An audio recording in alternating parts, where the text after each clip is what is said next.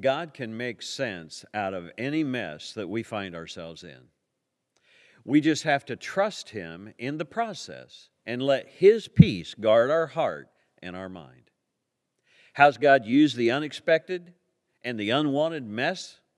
Well, like I said in the lesson, He cares more about my character than about the outcome that I'm so worried about. And He's willing to let me fail if that's what it takes to save me. He also uses the mess in my life to expose what's there in my life that's holding me back.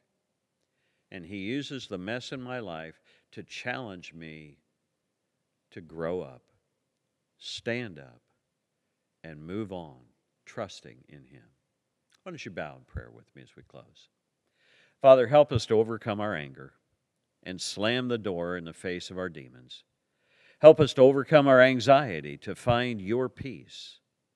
Help us overcome the failure of our pride and get off our face and trust you as we move forward.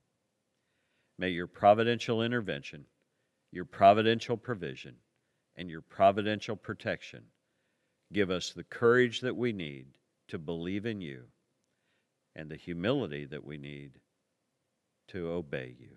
In Jesus' name and for His glory, we pray. Amen. If you'd like to talk more about your relationship with God, why not reach out to us at marysvillechristian.org.